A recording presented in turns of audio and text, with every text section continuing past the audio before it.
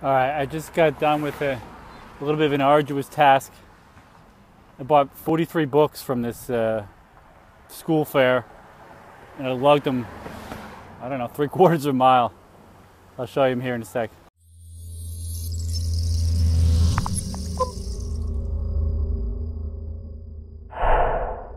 Whole box here, kids, mostly kids books, some adult books. Another bag here. I think I got 35 kids books and 8 adult books, and I think it cost me $26, so not bad, huh? I'll give them to my students. Some are for me and my wife, some are for friends. But they're all disposable at that price. Less than $1 a book, right?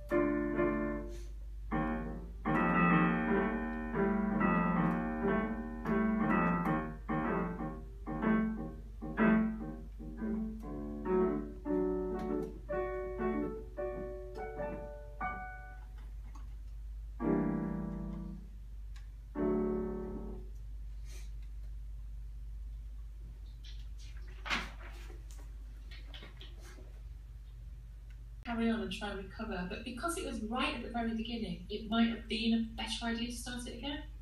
Only because it was right at the very beginning. Okay. You've just got to judge that for yourself. You know, maybe that's a call you've got to make, you know. Anyway, let me get my sight reading book. Have you got yours there? No, I didn't. I was gonna...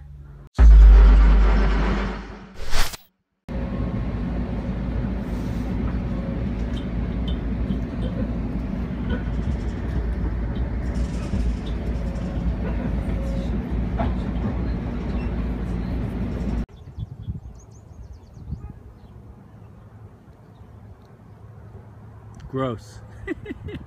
Look at all these worms.